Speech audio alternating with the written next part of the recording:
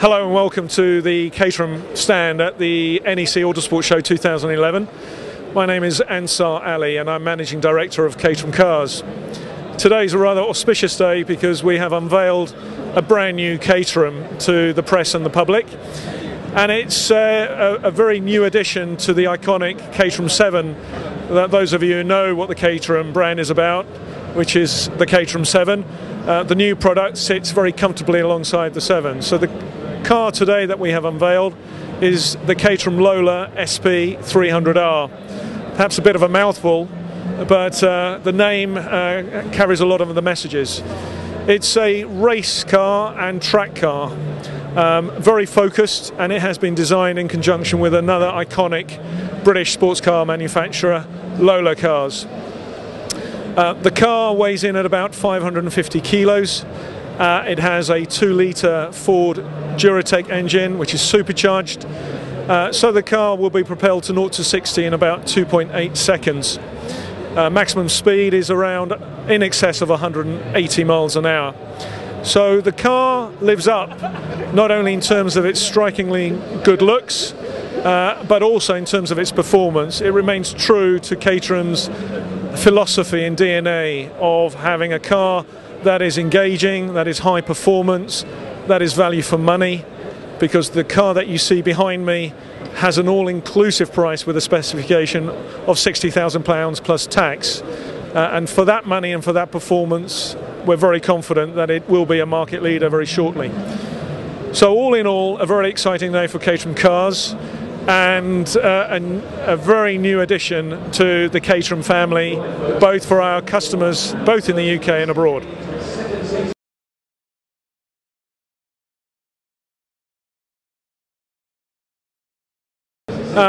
My background is automotive, and I was General Manager at Lotus Cars, and then literally I got a phone call, literally out of the blue, from a corporate venture company looking to acquire a small car company, and they asked me whether I would be interested in leading a management buy-in.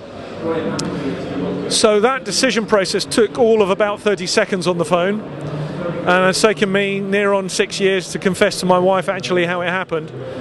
But 6 years later, to the day by the way, 13th of January 2005, I led a management buy-in of an iconic sports car manufacturer. I left one to join another, and it's a very exciting opportunity. It's a dream come true for any petrol head, and I'm just the lucky one to be there at the right time.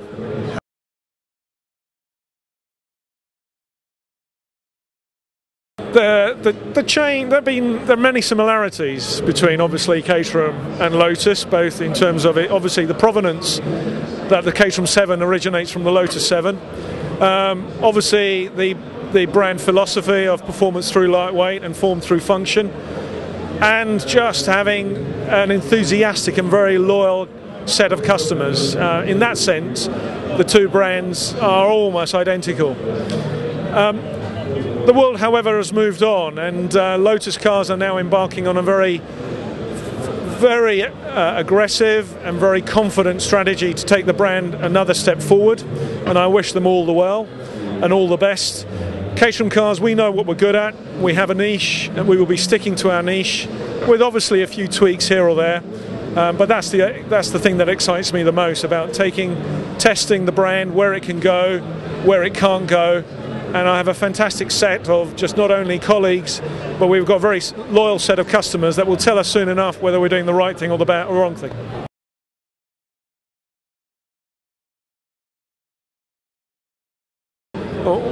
2010 was a record year for Caterham Cars. We built in excess of 500 cars, and the SP 300R that you see behind me, we're setting very realistic and pragmatic volume aspirations. We will be setting up, I should say, a UK single series championship for the SP 300R for 2012. We will also get demand from track day enthusiasts both domestically and abroad. But at the moment we will be limiting production to around 25 units a year for the SP 300R. And the reasons for that are we want to keep the product exclusive, and we also want to make sure that the residual value, that the product retains monetary value for our customers, which again, existing Caterham customers today recognise just what phenomenal residual value a Caterham 7 has, and I'm sure the SP300R will be no different.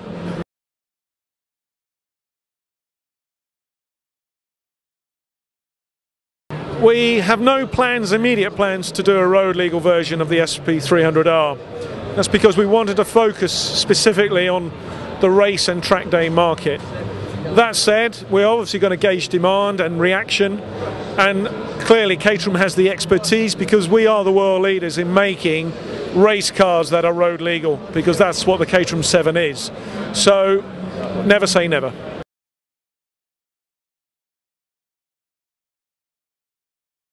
Well, the future is exciting as the product that you see behind me. We are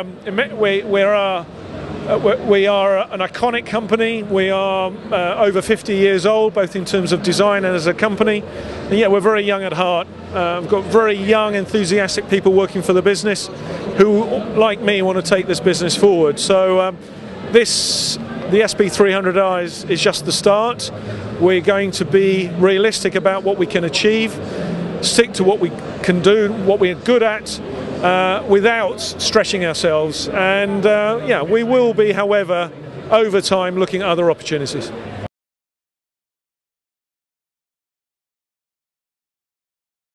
Oh yes, well, Lotus, of course, I used to drive Lotuses all the time, and it was always a pleasure, never a chore. I love the Caterham 7. In fact, I've driven Caterham 7s more abroad than I've driven in the UK. And not for effect, but the one that gives me the biggest grin factor is the Caterham 7. There is nothing like it. The raw driving experience, the engagement, and the grin factor. It's a very Marmite car. I think you either love it or you hate it, but I'm fortunate that 99% of our customers who drive it love it, and long may that continue.